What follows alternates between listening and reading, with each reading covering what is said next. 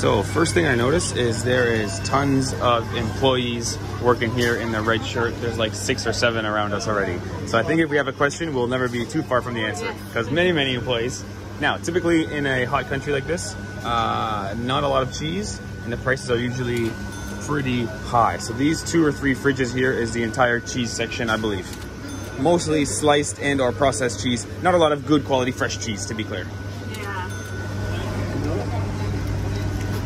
Now, just past the cheese section, we've got Nutella here, and believe it or not, Biscoff spread. Biscoff is the crackers, no? Or the cookies that you get on airplanes quite often. Biscoff spread, something new. Wow, something new, no?